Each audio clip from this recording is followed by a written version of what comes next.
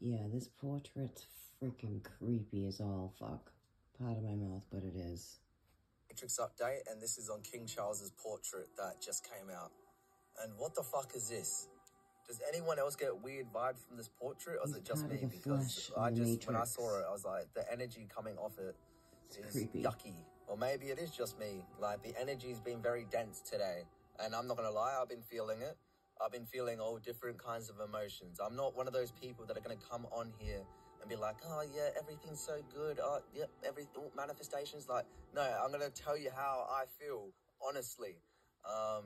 I've had, the energy's been up and down today. It's been like it for a few days.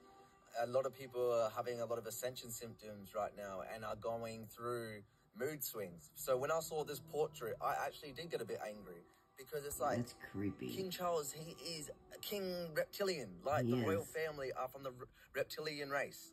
So they're still trying to control everyone in this matrix. So this portrait just has a lot of dark energy all around it. When I saw this, and I've been seeing people on TikTok posting the same thing, saying that what the fuck is this sort of like portrait? Matrix up.